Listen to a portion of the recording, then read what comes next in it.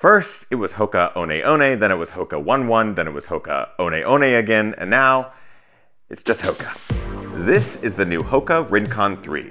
It's everything I'd hoped for in the latest of the Rincon lineage, continuing on the tradition of building a low-profile, cushioned, and lightweight road trainer. While the new Rincon may look the same as the second version, there are a handful of hardy updates that contribute to an overall improved shoe.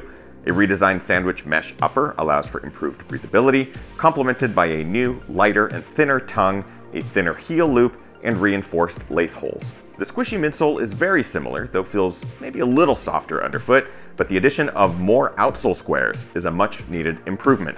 Overall, the new Rincon 3 keeps what worked in the previous two versions and improves upon them ever so slightly. But with a saturated market for cushioned road trainers and questionable durability, does the Hoka Rincon 3 hold up? Let's find out!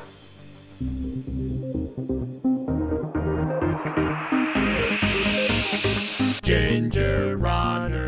What is up, everybody? Ethan Newberry, the Ginger Runner, here for another Ginger Runner review. Now, before we dive in, if you're a regular on the channel, you might have noticed that the background has changed a little bit. That's because we're making some improvements to Studio 4.0, 4.5, 6. I don't even know what version we're in now, but I am excited that everything behind me is going to continue to evolve and change and get better. Been doing this for 10 years. I thought it was about time to spice it up a little bit. Today, we're going to be talking about a new shoe from Hoka, just Hoka, no One One, no One One.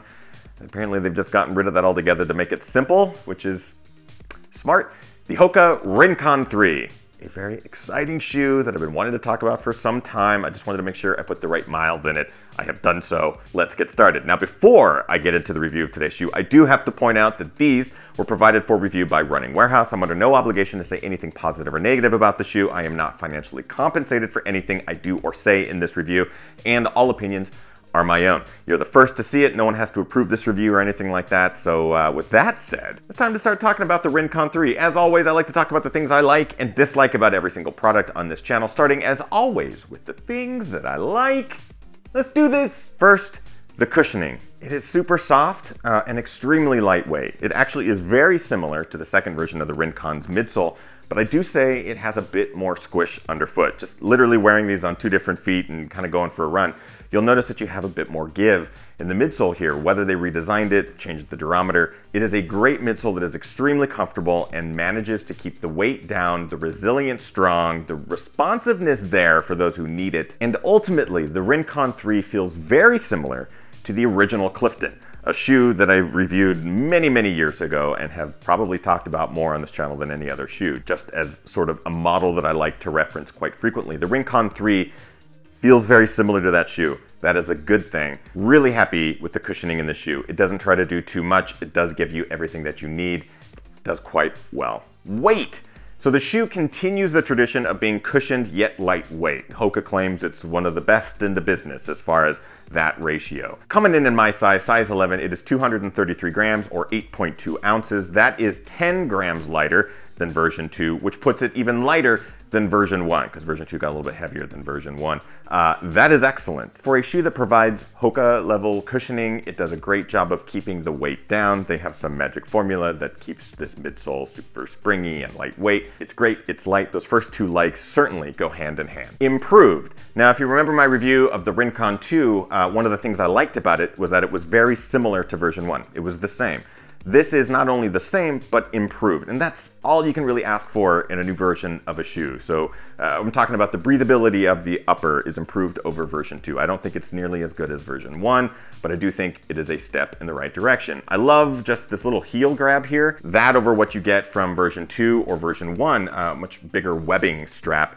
Saves weight, easy to grab, does the job that it's supposed to do. There's just a lot of improvements, including one of my more favored updates, and that is the addition of some outsole potting. Compared to version 2, there's just a little bit more outsole on version 3. It is enough, and it is located in places that are higher wear or higher contact. Ultimately, what that does is contributes to a higher sense of durability, which is good. It's not a lot of outsole, just very subtle updates and changes in the right places. And it's that focus to detail and improvements of this new version that really do help it stand out from the previous version and continue to make it a shoe that I enjoy. That being said, it's not all pumpkin spice lattes and Halloween decorations that go boo! There are a couple of things that I dislike about the Rincon 3. Let's get to those now. First is one of those new design elements that they implemented in 3, and that is the redesigned tongue. I mentioned it's thinner. It doesn't have nearly as much cushion as the second version, which saves on weight. Yes, it has some benefits to being thinner and a little bit more out of the way, but its new asymmetrical design and lower profile, thinner profile, kind of allow the tongue to slip down a little too far. Some of these laces along the top 2 lace holes begin to go across your sock line as opposed to over the top of the tongue. That can be a problem. I think a lot of people will probably be able to ignore that fact. They'll fit fine, they'll feel fine, but for me, I did notice on days where I really needed to sort of lace the shoe down or I was going for really long runs, there is added pressure here along the top of the foot, up towards the top of the tongue. There's something to be said about having a little extra protection that the tongue provides. Here, you just don't get a lot of that. And really my biggest dislike is a carryover from version 1 and 2, and that is the shoe's overall durability. I do want to say that I put this shoe through the ringer. I probably have 80 to 85 miles in this shoe, 20 of which on one run, I decided to run a full-fledged trail run in this shoe, up mountains, down slopes and everything. Maybe a total of 2 miles on actual concrete or asphalt. It was mostly gravel, dirt, technical trails. It was a choice I made on purpose because I wanted to really put this through the ultimate test. Not that anyone would be running trails in this shoe. I just needed to see, could the durability hold up? You'll notice that there's no holes in the upper, there's no rubber outsole peeling off of the midsole or anything like that. In that case, I'm actually pretty impressed with the overall durability. It comes down to how much this shoe's dynamics changed as a result of that long run and many of the long runs that I did in the shoe. It doesn't feel quite as squishy. It doesn't feel quite as resilient. It feels like I lived a lot of life in this shoe. So while it's not at the end of its life cycle, I'll certainly be able to get more miles out of it. It feels like I really pushed it. And of course, I did, on purpose. Where the midsole is exposed is really breaking down. Where the upper gets a lot more stretch is certainly stretched out. The squish of the shoe is gone, the responsiveness of the shoe is gone. Overall, the durability is a concern. I did certainly put this shoe through its paces. As I'm talking through this as a dislike, maybe the durability isn't as bad as I thought, and perhaps it's holding up better just with the amount that I have thrown at it. I'll let you be the judge of that. Regardless, I would like this shoe to last forever. I just think you're gonna probably be going through pairs quicker and sooner than you would hope. That is it for dislikes. I do like to get to the breakdown where I get to analyze 5 different criteria that will help you determine whether or not this shoe is a fit. We talk about build quality, comfort, fit, price, and looks, starting with build quality. Just what I mentioned there, the durability of the shoe. You're gonna lose the squishiness, you're gonna lose the responsiveness of this midsole probably first before the shoe actually begins to break down. So overall build quality, I think the materials they are using are good, the upper is good, it's an improvement over 2. It's that midsole that I like, but it's just gonna sort of dissipate all those likes in a quicker amount of time. Comfort, this shoe soars as far as cushion to weight ratio. It is an extremely comfortable shoe. Right out of the box, even now, it's just a bit different feeling than right out of the box, but it's still comfortable. You know, it has a little bit of life left. I just really enjoy this shoe. It continues to be one of my favorite road trainers. Fit, it is gonna fit a bit more narrow. You'll just notice right out of the box, the shoe doesn't have a super wide platform. You're gonna need to dial in the fit. It is slightly accommodating upper, probably nowhere close to like a Clifton. Not designed exactly the same. I fit fine in my size 11, but some of you might feel that the shoe is just a little too narrow. Price, at $115, the shoe is actually a pretty affordable shoe at the lower end of the price point, especially when it comes to Hoka shoes. So for me, that's a thumbs up. 115 is pretty damn good. And finally, looks.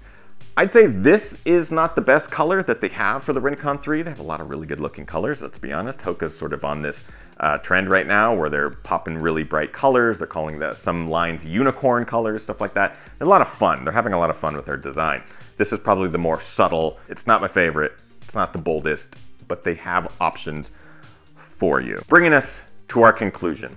The Rincon 3 is my favorite Rincon yet. It is a fantastic daily trainer when you're looking to add long miles, short miles. You just need one shoe to sort of do it all. I really put it through its paces. The different types of trails and conditions that I ran in certainly put this shoe through the ringer. I just really wanted to do that, and it held up better than I could have imagined. While I think its biggest selling point is its cushion to weight ratio. It's a lightweight shoe, it's got cushioning.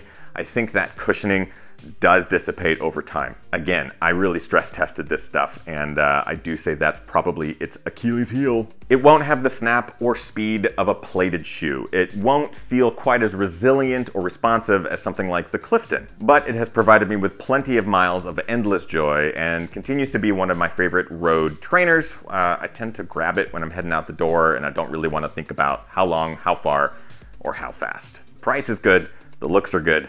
Damn, it's a good shoe. Which brings us to our final criteria. Is the Hoka Rincon 3 a buy, try, or a why? I'll make this really, really simple. It's a buy.